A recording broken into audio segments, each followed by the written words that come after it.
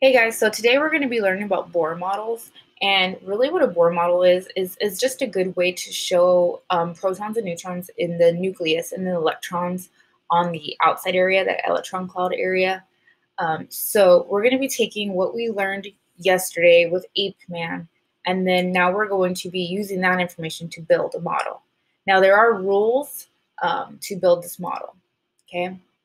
So in the center, this is the nucleus. And in the nucleus, you'll find protons and neutrons. And remember, when you add those, you get the mass number.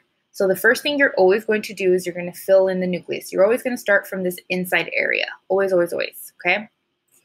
Then you move outwards. So when you move out, you're going to see this first ring. This is where our electrons reside. So kind of like our electron cloud, but now we're going to be calling them electron, or the shells, energy levels, or orbitals.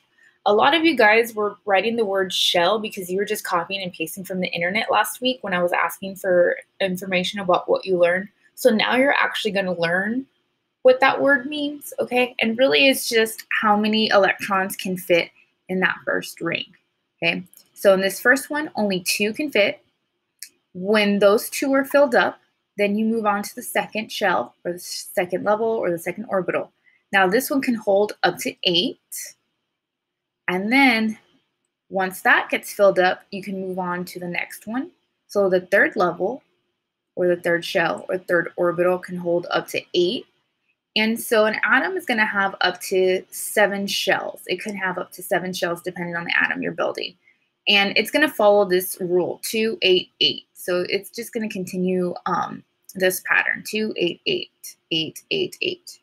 So for example, if I build a lithium atom, okay, my atomic number is 3. I have 3 protons, and I have 3 electrons, okay? And then here, my mass number, remember I round, so 6.9 rounds to 7. Subtract my atomic number, which is 3, to get my neutrons, which is 4. Okay?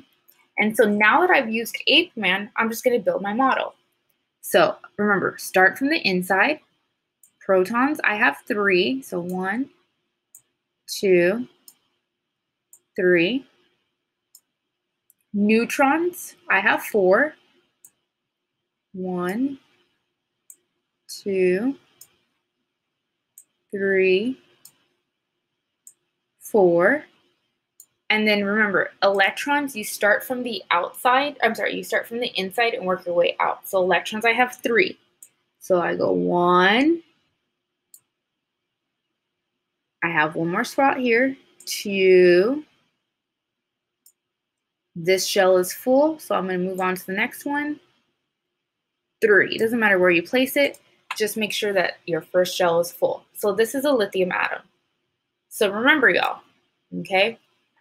Remember, you want to make sure that you put the number of protons and neutrons in the nucleus, and then that first ring can hold up to 2, and then everything after that is going to hold up to 8. So each energy level or ring is going to be 2, then 8, 8, 8, 8, and so forth.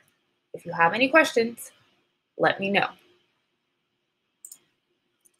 So for today's notes, your notes should look like this. So your notes should look like this. So you should be writing down your notes. It doesn't need to be color-coded, but your notes on page 25 should have the rules. Thanks, guys.